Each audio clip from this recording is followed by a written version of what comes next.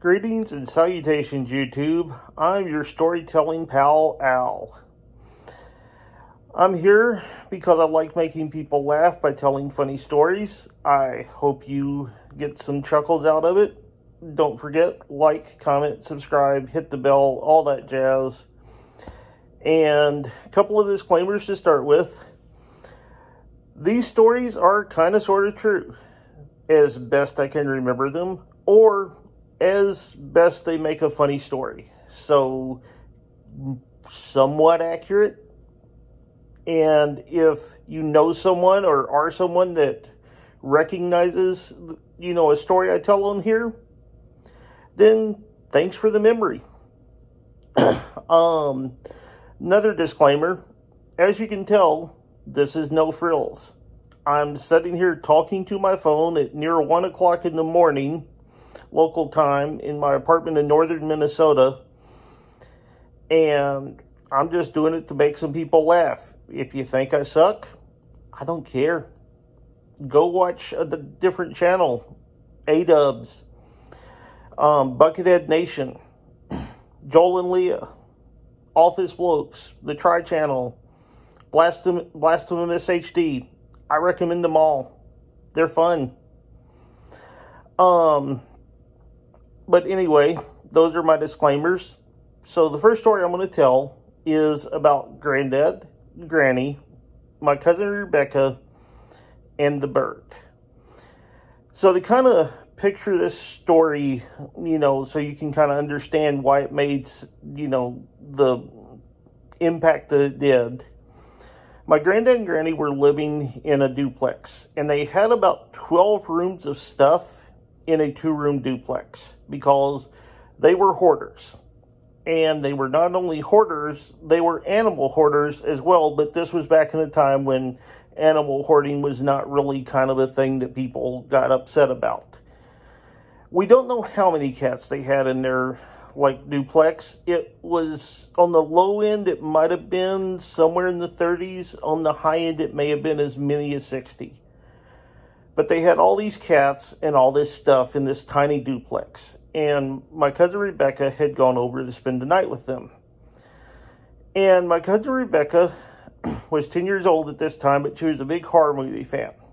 And on one of the TV channels that they got, The Birds by Alfred Hitchcock was playing. So they watched the movie The Birds. And this is in the middle of the summertime in Paducah, Kentucky, which is kind of a muggy place. And they didn't really have central air conditioning in this duplex. And so they had propped the windows open. And so everyone was asleep. It's about 4 o'clock in the morning. And this blackbird flew into the window where my grandparents were sleeping. And the little stick that was holding the window open got knocked out by the blackbird. It was one of those windows that opens like that and then closes.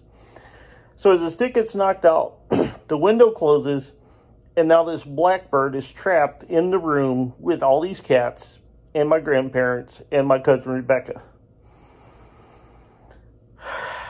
What happened next was purely pandalirium. So my granddad, who was about 6'1", about 220 pounds, and he had played college basketball and college baseball both, he grabbed the broom.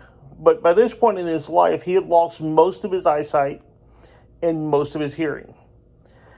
And so he started swinging for anything that sounded like it might be the bird.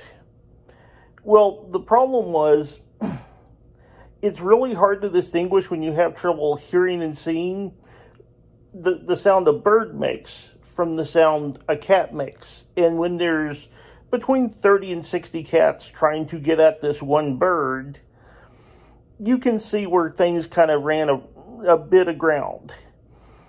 And so my grandfather, according to Granny and Rebecca, was just sending cats sailing across the room, trying to get the bird and get it knocked down so they could usher it out without the cats eating it. and boxes of stuff were just falling over and bursting open. And for about 45 minutes, just this epic battle ensued. My granddad was trying to get the bird out. The bird was trying to get out and get away from my grandfather and the cats. And the cats were trying to get at the bird. And my grandfather was just routinely sending cats sailing through the air with his broom because they sounded like the bird. So they finally get the bird out. The bird lived, and the next day, Granny and Granddad's two youngest sons, who happened to live the closest by, they had to come over and spend over 6 hours putting my Granddad and Granny's little duplex apartment back together after all that.